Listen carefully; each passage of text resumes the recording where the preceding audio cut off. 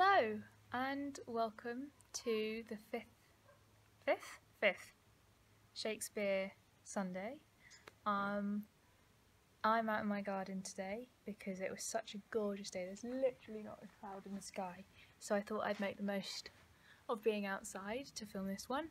And it was Shakespeare's birthday, or alleged birthday and death day, on Thursday, 23rd of April. What birthday though is a birthday without a party? And what party is a party without a bit of dressing up? And that was the inspiration behind this week's Shakespeare Sunday, in which we're going to be making paper ruffs. So all you'll need to make your paper ruffs is some printer paper, a pair of scissors, and whatever type of sort of adhesive tape you have in your house. I've got some double-sided tape because that's going to make it a little bit easier, but if you've just got normal sellotape or masking tape, even packaging tape, scotch tape, any kind of tape that you have in your house will be fine for this craft. What you're going to want to do is you're going to want to take your pieces of paper and you're going to want to cut them like so. Going up this way as straight as you can, so you've got lots of little strips like this.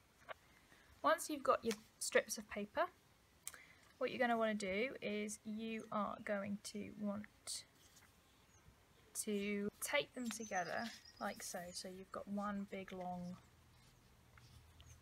strip of paper. Oh no, that didn't go very well.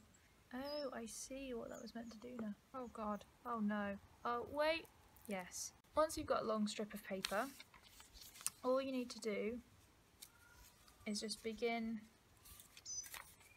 to sort of curve it round like that, so you get the kind of rough,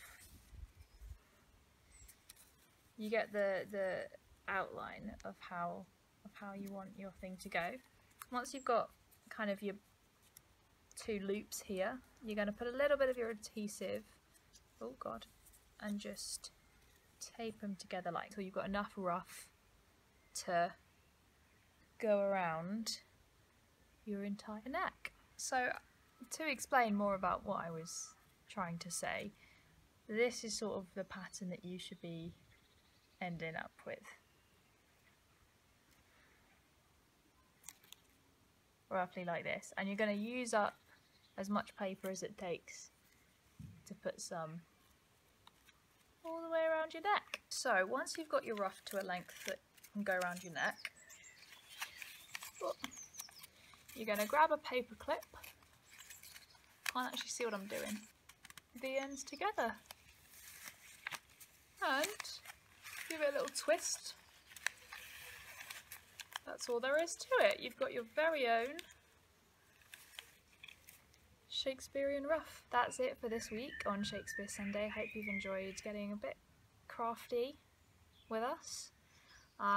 Stay safe over the coming week, and we will see you next time for something completely new.